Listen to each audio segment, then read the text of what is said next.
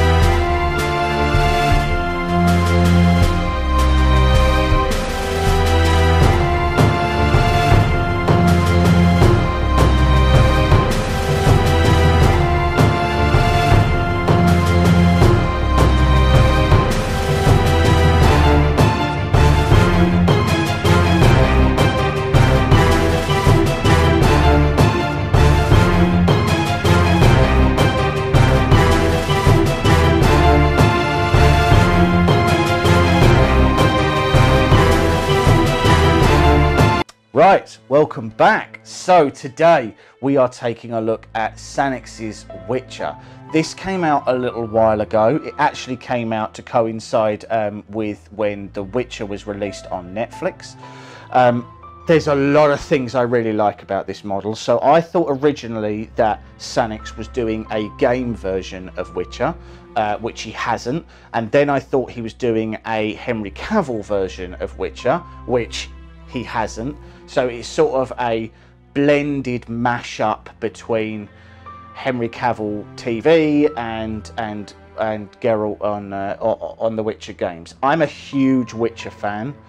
I played the games, I read the books, I love the TV series. This was a real joy to do. This is one of the few models that my wife has curated to allow in the house. Which is an amazing achievement for me, both professionally and personally, because she hates everything I do by default. So I think this and Wally are about the only two models that she doesn't immediately hate the look of, and has allowed me in our home. So that's really nice. A lot of things on this model that I really like. A couple of things that just aren't quite there. As I said before, Sanix does some absolutely amazing models. Check out the link in the video description below. This one, as always, we blew up, and I'm pretty sure we blew this up 250%.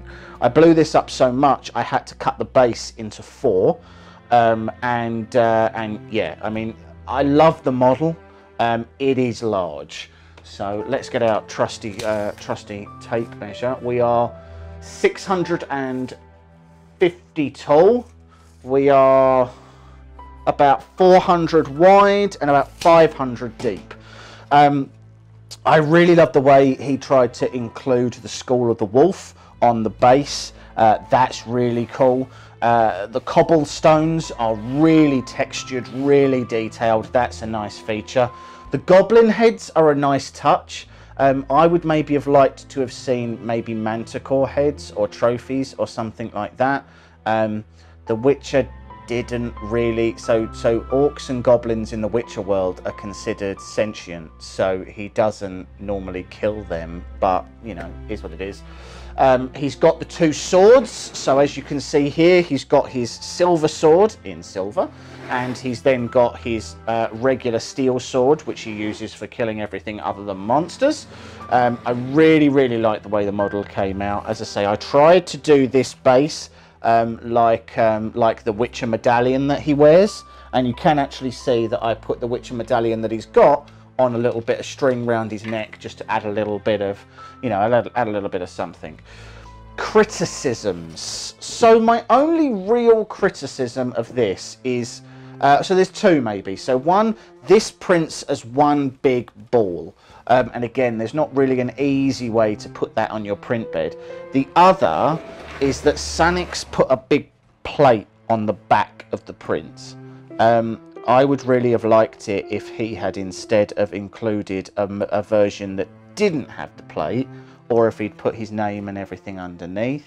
I completely understand an artist wanting to sign his work, but I shouldn't have to paint it. So so wasn't really sold on that. A few different painting techniques on this one.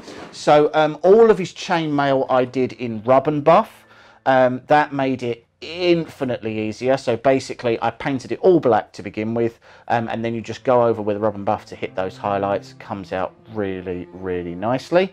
It really gives a depth and organicness to it. It makes the chainmail look a little dirty.